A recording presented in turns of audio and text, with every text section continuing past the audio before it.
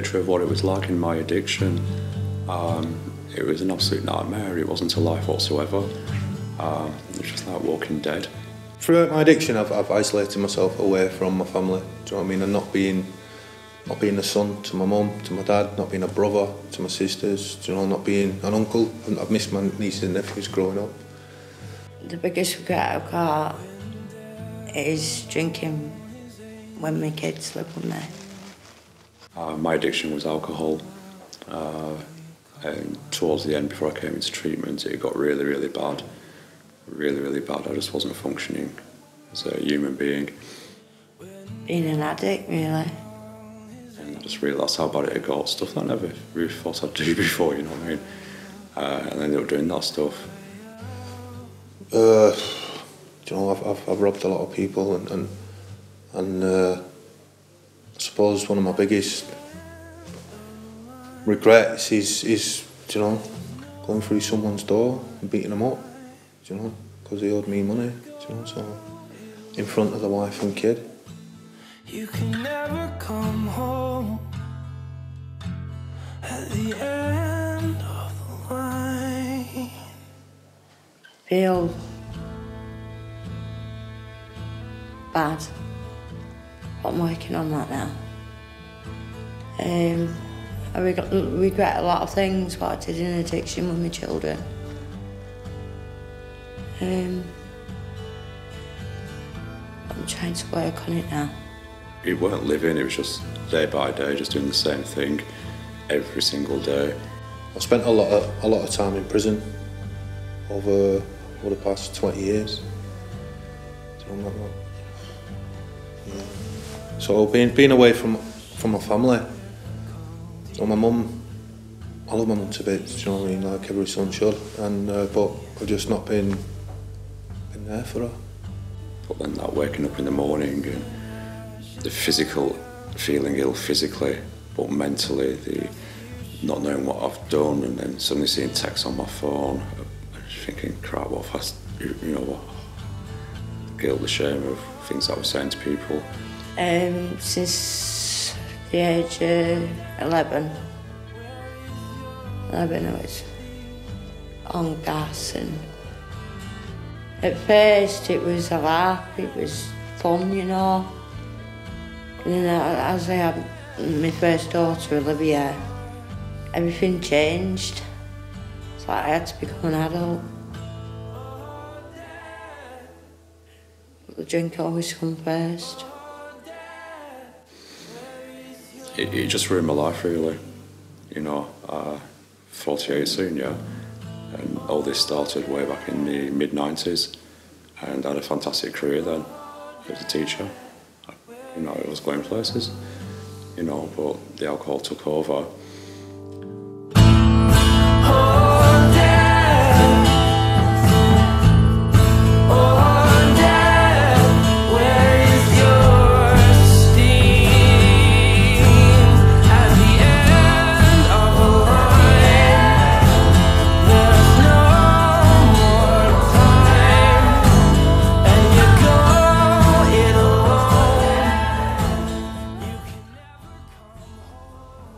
I think when I got abused off my uncle, I think that changed my life towards men and craving for love off men and alcohol. I couldn't cope with any of it, just couldn't cope with life.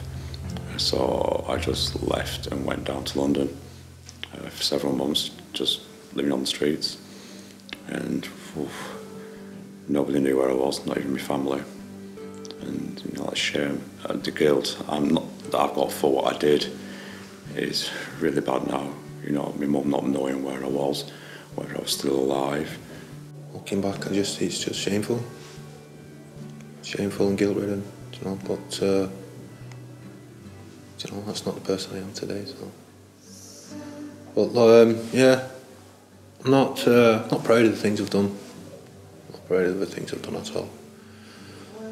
Running from just who I was. Just who I was. I didn't like who I was. you know, I didn't like who I was. I don't want to talk about that, actually. Because I didn't have no confidence, or no self-worth, no pride. I didn't love myself, I hated myself. Like I said, my family's always, you know, because I've done this a few times, been in different treatment centres and different things, and they're always behind me.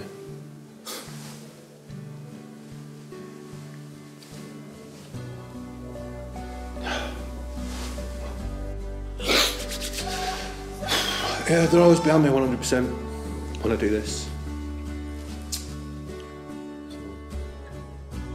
I was doing things that wasn't right.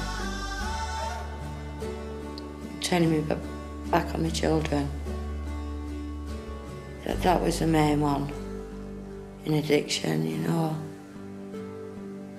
Walking away, that was the hardest one.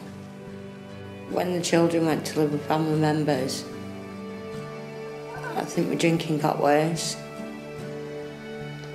Because I had no reason to be living. My pride had gone. So I asked the judge to go to prison, because I thought that was the only way for me to seek help. I went and did 5 weeks in prison. They offered me D.E.A.P, and it's changed my life. I knew that D.E.A.P would be the kind of programme that would get out of me what needs to get out of me, that would help me to look at myself, you know, and it's helped me recognise, you know, who I am as a person. I felt vulnerable. I felt raw, but in a good way. Do you know what I mean? Not like, oh, do you know what I mean? They're all looking at me and all thinking stuff. It wasn't that this time. It was like, they're here to help me. These people, my counsellor and my group. Started by looking at myself, accepting what I've done, accepting who I've hurt, accepting that it wasn't really me because it was addiction, and realising that this is me now. Yeah, I think I'm learning, you know, every day is a learner. And I'm not that horrible monster that I thought I was. I'm a human being that has feelings. And it's strong. They just want me to be me. So.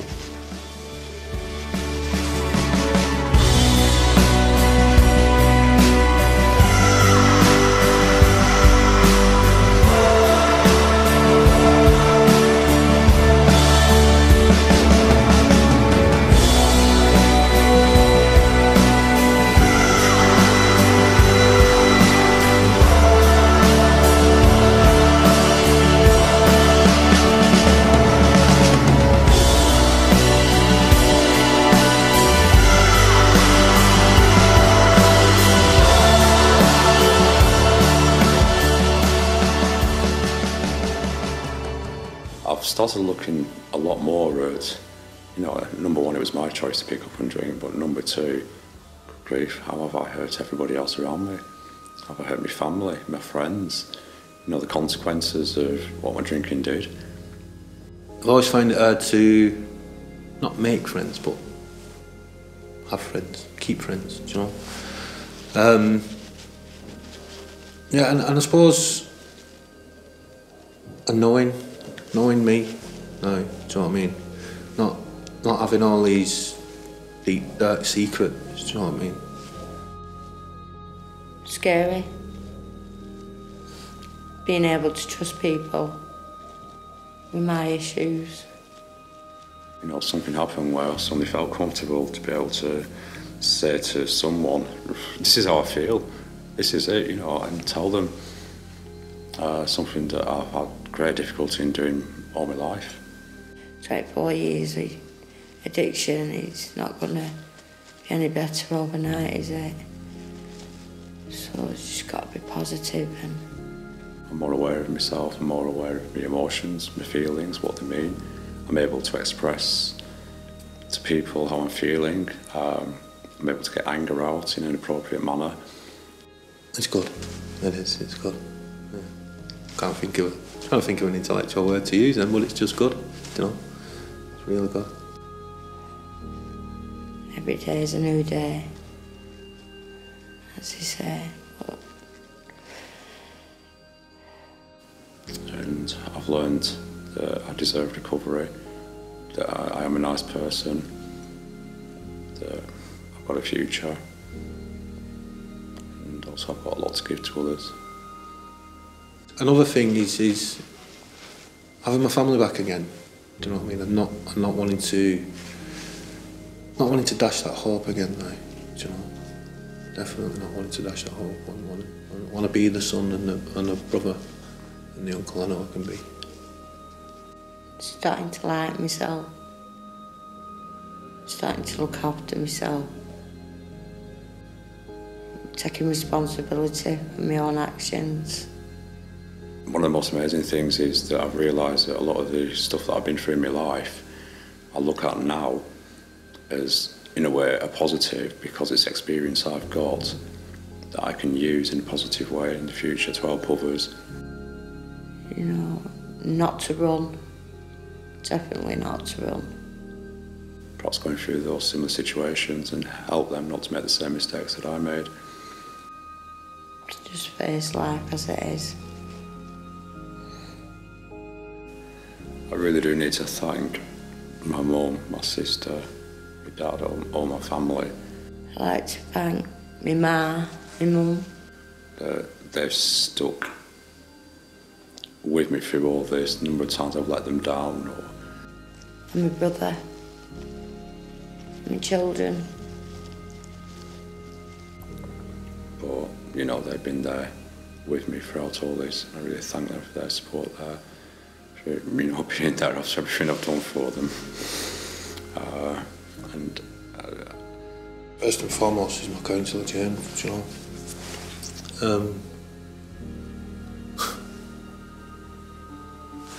Get emotional again.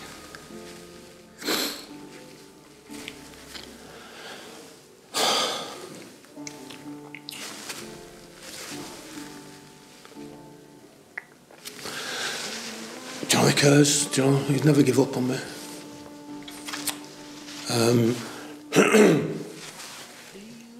Yeah, James, definitely.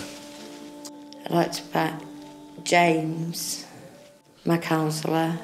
I like to thank Eddie, my counsellor. And, you know, thank James so much.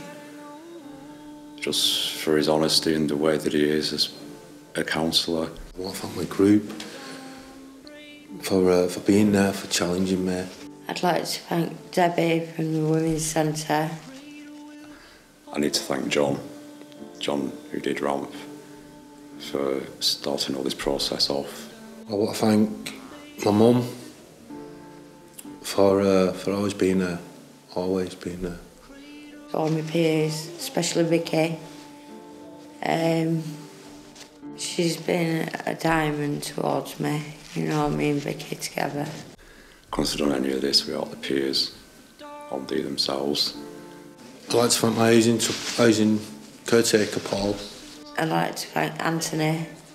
You know, but, you know, Cheryl, Brian. I was going to leave someone out now. Scott, Lee, Marcus and Sean, who were there in the early days. I'd like to thank Anthony, part of my group, for being able to talk to me, for trusting me. And just knowing that I've had those people around me, you know, it's just such a help. I'd like to thank my housemate, Lee. He's Joy's my friend. My family at church, Lorelli, she's you know, they've been a support to me. There's a lot more people I've probably forgotten, most of them, or just can't bring them to mind, but there's so many people that have helped me. If there's anybody who's kind of maybe watching it, you know what I mean, who's in addiction, I'd just say give it a go. Give this programme a go and give it your all. You know what I mean? There is a way out. Just thanks, guys. Thanks, guys, for all of this. You know, you're all amazing. I'm glad to have my life back. I'm glad to be a part of life. A life worth living. Now you can feel it in your chest.